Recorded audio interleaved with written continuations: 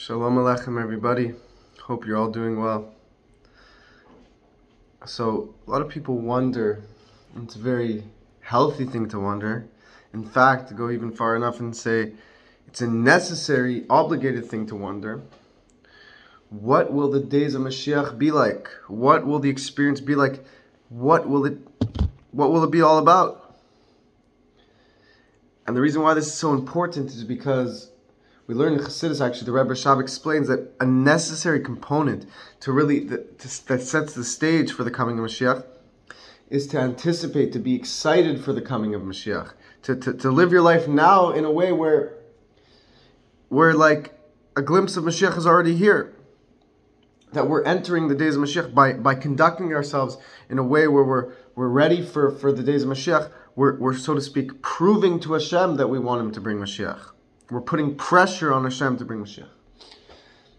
And also, by wondering what the days of Mashiach will be like, it causes you to thirst for it more, and it makes it so that when Mashiach does come, it'll be an even greater pleasure to you because you were wondering, you were waiting for it. It's like when a parent tells a child, I'm going to buy you a gift for your birthday. So the child, the longer the child waits for the gift, the more he's excited, and the build-up, the stronger, meaning the earlier the parents tell the child about the gift, the greater the pleasure the child will have when the gift comes. And interestingly, we actually have the ability to bring Mashiach quicker.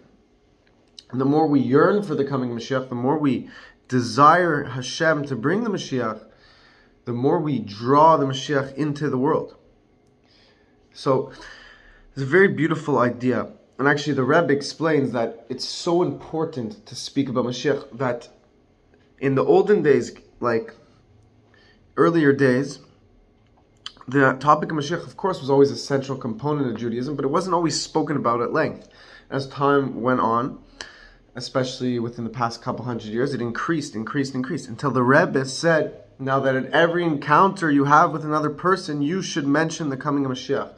Every gathering you have, every Torah class, every meal that you eat with other people, there should be the mention of the coming of Mashiach, because this arouses within everyone's soul a yearning for the ultimate purpose of creation. Because as we know, Sof Maaseh b'machshava tchila, the whole purpose of the world from the get-go was for the end result, the coming of Mashiach. When you build a house, you don't have in mind just the floors and the foundation. No, when you think of the house, you think of the full building of the house. Okay, you have to start with this, then you have to do that, then you have to do that. But from the get-go, you have the idea of the final job done, the final completion of the job, the end result. That's your first thought. That's really the goal. So to Hashem, when He creates the world, yes, there's different stages that we've gone through. But the purpose is the coming of Mashiach. And what is the coming of Mashiach? What is so special about this era? This will be an era where the entire world will be aware and experience God's revelation. The whole world, from tzaddik, from leader, from great rabbi to young child, everyone will experience prophecy even greater than the level that Moshe Rabbeinu experienced, than Moses experienced. People will be able to see Hashem with their eyes, maybe today. So to understand this idea better, to understand just the great magnitude of what we're going to experience, generally there are three different levels in light. Light, we refer to Or in Hebrew, in Hasidus. Or refers to revelation. There's many different, if you go into Hasidic encyclopedias, there's hundreds of pages just on the topic of what does it mean, light. Generally, there's Or and Kelim. There's the light and the vessels. God, when He wants to reveal Himself, it's in a way of He reveals light, but it has to be in a vessel, so the light has to express itself in a certain vessel. So God wants to reveal Himself, so He either reveals it through, let's say, in a way of kindness or a way of strictness. So they're both, the kindness and the strictness are the vessels for the way in which God wants to reveal something to the other.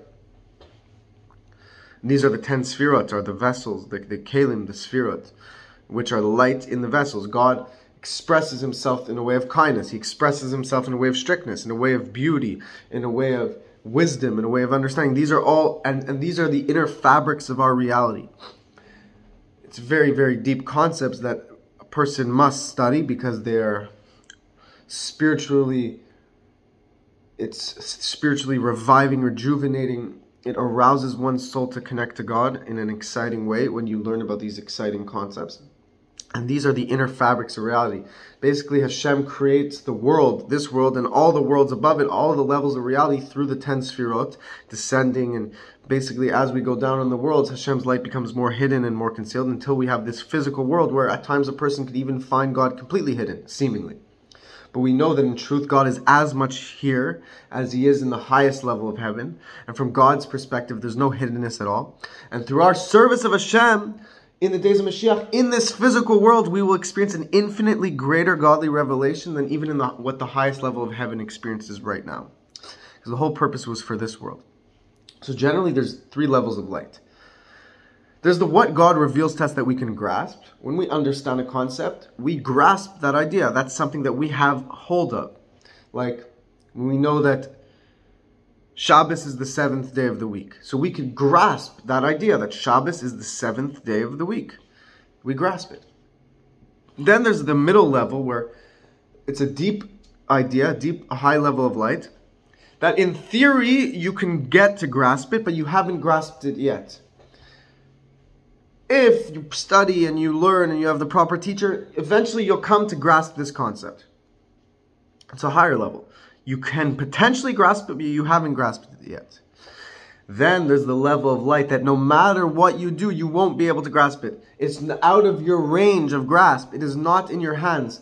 It's not something that you could potentially grasp. It is completely beyond. That is what God is going to reveal to us in the days of Mashiach. The level that is completely beyond us. Not that through our own service, yes, it is all God bringing Mashiach is dependent on our service. But this level, through our own service on our own, we wouldn't be able to understand these deep ideas.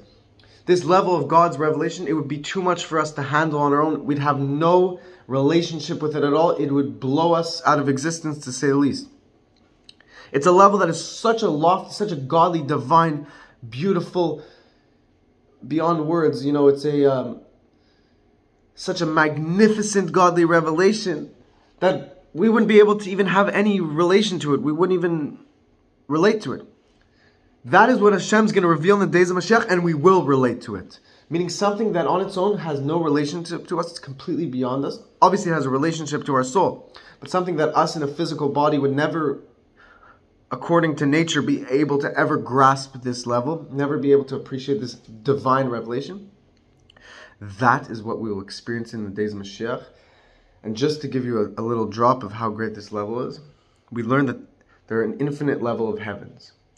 The lowest level of heaven, one moment there is a greater pleasure than all the pleasure experienced in this physical world of all time, of all the people together combined.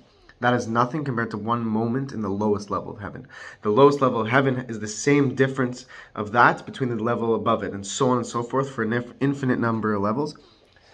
And in the days of Mashiach, we will experience an infinitely greater level of divine revelation than even the highest level of heaven. We will experience what Hashem experiences in His own presence. The level that Hashem experiences when He's to Himself, that is what He's going to reveal to us, which is the greatest pleasure possible. It will be the pleasure that Hashem will reveal to us, the pleasure that we cause Him when we serve Him. So may today be the day that we experience this tremendous reality that has been waiting for us all along. Hashem bless you all in every single thing you do.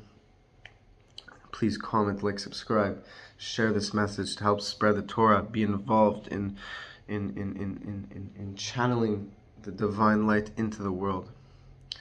Anyone you speak to, speak about the coming Mashiach. You are a soldier of Hashem, and when you become a soldier of Hashem, the soldier goes in the name of the king. Soldier is a representation, is literally an extension of the king. So let us accept Hashem's reign over us with joy. And may today be the day that becomes open and revealed throughout the entire world. Thank you.